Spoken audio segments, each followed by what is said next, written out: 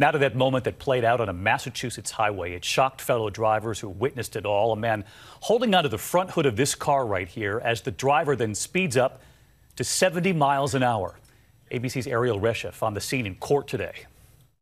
Tonight, this alarming road rage confrontation on a busy Massachusetts turnpike ending with two men facing charges. I thought he was going to run over me. Police say this white SUV reached speeds of up to 70 miles per hour as 65-year-old Richard Kamrowski clings to the hood for nearly 3 miles. I just kept telling him, stop the car, and he wouldn't stop. At times, the driver, 37-year-old Mark Fitzgerald, appearing to hit the gas. Watch as this gun-wielding witness intervenes, ordering Fitzgerald out of the driver's seat. Authorities say the dangerous standoff started with a minor sideswipe before escalating. Kamrowski jumping on the front of the car, Fitzgerald taking off. Both men in court today. Kamrowski charged with disorderly conduct, Fitzgerald assault with a dangerous weapon, both pleading not guilty.